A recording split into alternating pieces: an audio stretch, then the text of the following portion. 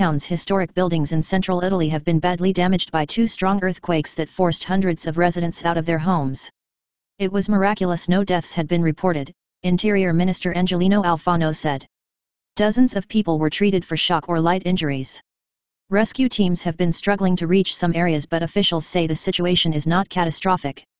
A quake rocked the same region in August, killing at least 298 people. Wednesday evening's 5.5 magnitude quake struck near Viso in Macerata province, followed by a 6.1 magnitude tremor in the same area 2 hours later.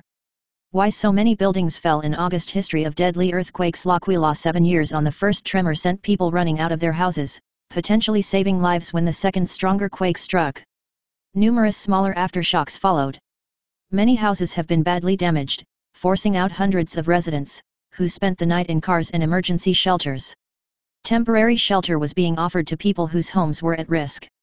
The quakes were felt across central Italy, including in the capital, Rome, where buildings shook and doors and windows rattled. The mayor of Ussita, 5 kilometers, 3 miles, west of Viso, told Sky Italia, many houses have collapsed. Our town is finished. In Viso itself, Mayor Giuliano Paziglini said about 2/3 of buildings were unsafe and there was a shortage of drinking water and adequate sanitation. He said most of the buildings damaged had already been weakened by the August 24 earthquake. Police were reported to be restricting access to Viso's historic center after the quake brought boulders down onto nearby roads. The town of Camerino is also thought to have been badly damaged. In Campo, near Norcia in the Umbria region, the 15th-century San Salvatore church collapsed. It had been weakened by the earthquake in August. Anxious Residents, by Julian Migliorini, BBC News. Ussita. The light of day after a night of torrential rain has allowed emergency workers here to get a better picture of the damage. The scenes in the affected areas are nothing like the devastation we saw in the town of Amatrice just over 2 months ago. That also explains the lack of casualties after the two strong tremors. Locals here are worried, however, that the damage to tourist attractions in the area, like some centuries-old churches, may badly affect the coming winter tourist season. And the series of strong aftershocks overnight is making people anxious here. But Italy's civil defense chief, Fabrizio Curcio, said the situation was not as catastrophic as might have been expected despite the problems caused by boulders. As teams worked through the night, Prime Minister Matteo Renzi tweeted, "I want to thank those working in the rain in the earthquake zones. All of Italy is wrapping its arms around the communities that have been hit once again." Viso is 70 kilometers, 45 miles, from Amatrice, which was badly damaged in the 6-magnitude quake in August.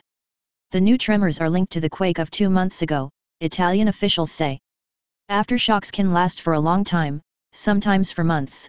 AFP news agency quoted Mario Tozzi of Italy's National Institute of Geophysics as saying, "Aftershocks after two powerful quakes in central Italy. Powerful earthquakes strike Italy. Campi, Italy. No deaths were reported Thursday in a part of central Italy rocked hours earlier by two powerful quakes, but the destruction of historic buildings led people to count the damage in the loss of their precious cultural heritage. As dawn broke in the area, about 50 miles north of where a deadly quake killed nearly 300 people in August, rescuers were fearful of mudslides and wary about the risk of bringing heavy equipment up narrow roads linking the towns, villages and hamlets in this hilly region of the country. The two tremblers were followed by small aftershocks and one larger aftershock, measuring magnitude 4.3, which struck at 8:21 a.m., 2:21 a.m. ET, Thursday. There were no immediate reports of further damage resulting from that aftershock. The second of the two quakes Wednesday with a magnitude 6.1 was 3.2 kilometers, 2 miles, north of Viso and 58 kilometers, 36 miles, from Perugia, the U.S. Geological Survey reported. A few hours earlier, a magnitude 5.5 quake struck the same region. The epicenter was about 9 kilometers away, south-southwest of Viso. That quake hit at 7 p.m., 1 p.m. ET, between Perugia and Macerata, according to ANSA. There was significant damage to some buildings in Viso and another town, Campi, where the tremors destroyed the historic church. San Salvatore. The first severely damaged the 15th-century structure, and the second finished it off. There were constant, small aftershocks throughout Thursday morning in Campi. Residents, some with tears in their eyes, came to see what remained of San Salvatore, not only a part of the area's cultural heritage but also of significance as the scene of baptisms, weddings and funerals. One of the quakes leaves a house destroyed Thursday in the central Italian town of Viso. Civil Protection Agency officials assisted one elderly man carrying a basket of flowers he wanted to leave at the cemetery. Earlier, streetlights, likely powered by generators, remained on in Campi, but houses were dark. In many small towns, in the pre-dawn hours, there was little light, further hampering rescue efforts. A post office is damaged in Viso following the quakes. Hundreds of people slept in their cars in Campi, with blankets covering the windows. Cars were parked everywhere: streets, gas stations, parking lots. Some residents had their dogs with them. Local media said one man had suffered a heart attack. Residents expressed worry that another, bigger tremor might cause even more damage. The U.S. Geological Survey said both of Wednesday's earthquakes were shallow. The main square and church in nearby Norcia, a couple of miles to the south, were badly damaged, but the church was still standing. Residents carry some of their belongings after part of Viso was destroyed.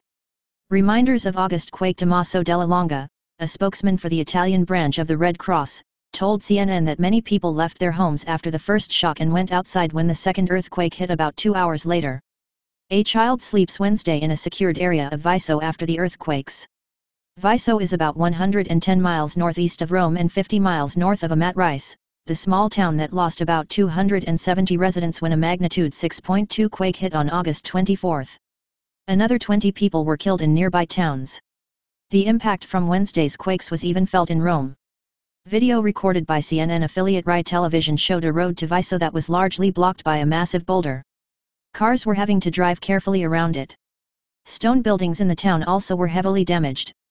Photos: shattered vistas from Italy's August earthquake. Rescuers congregate in the shade near a temporary camp under construction for residents are displaced by the earthquake in Amatrice. Italy earthquakes, widespread damage in historic towns. Historic buildings in central Italy have been badly damaged by 2 strong earthquakes that forced hundreds of residents out of their homes. It was miraculous no deaths had been reported, Interior Minister Angelino Alfano said. Dozens of people were treated for shock or light injuries.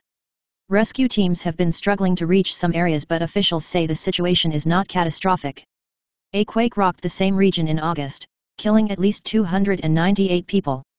Wednesday evening's 5.5 magnitude quake struck near Viso in Macerata province, followed by a 6.1 magnitude tremor in the same area 2 hours later.